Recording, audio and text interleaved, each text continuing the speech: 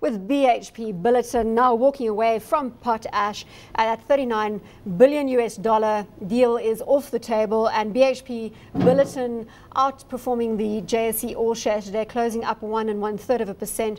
The JSE All Share up just under that 0.5%.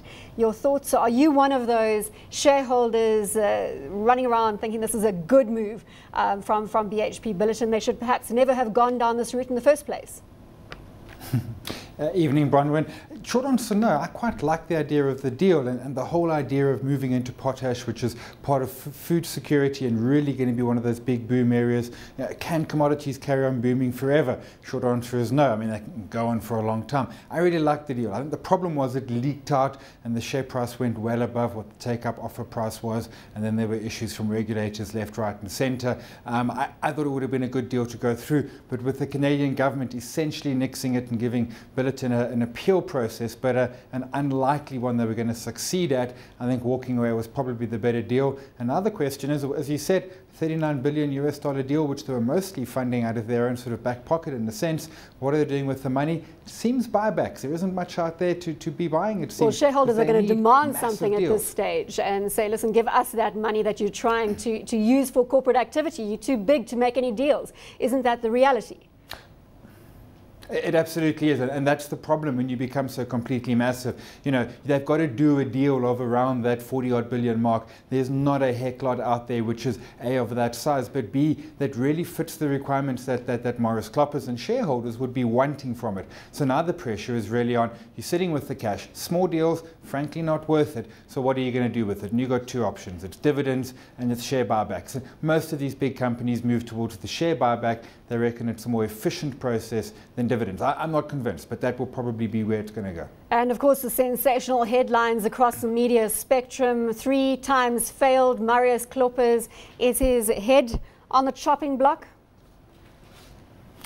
It is 3 times failed. I don't think it's a fair assessment. This was regulatory. The Rio Tinto deal, which they were trying to do, the joint venture in Australia, was regulatory. And the Rio Tinto deal, which he tried to do at the top of the market, frankly, we were breathing a heavy sigh of relief that he didn't make that deal happen. I'm not sure it's a fair brush to put on him, but it certainly is, I think, going to be his legacy. I don't think shareholders are necessarily going to start chomping for his head. I think he can stay in there, but certainly I think in 10 years' time, it's going to be Maurice Kloppers, the man who couldn't do the big deal. And then Simon, just going back to JD Group, having spoken in depth to Janine van Zyl, retail analyst at Omegsa.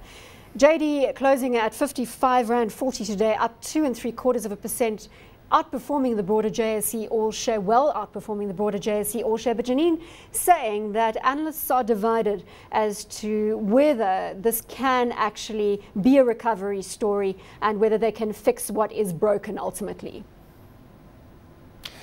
Yeah, I mean, the numbers were really impressive, and we need to put that tax payment back in because that really skewed them in their favour. But even in that case, numbers weren't bad. There's some issues there. I mean, broadly, I like JD, but I certainly wouldn't be. I would want to see another 6 months, perhaps even another 12 months. I suppose the answer is quite simply, why JD when you can go for Lewis, when you can go for others in the same space? And there's not many left. Ellerines went into the African bank stable, so they're no longer there. But if you're looking to buy something there, certainly I would want to have a timeout on JD, and if you don't want to wait, then I think, and I think the market's been saying it to a fair degree, they've been looking at Lewis rather.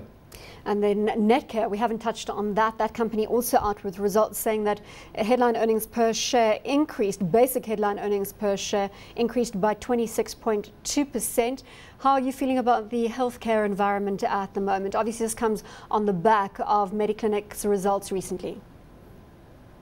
Yeah, healthcare always, you know, they plod along. In the tough times they do all right. When times get a bit better, they pick up, if nothing else, because you find people coming up through into their hospitals. In our case in South Africa, moving away from state hospitals into private hospital care.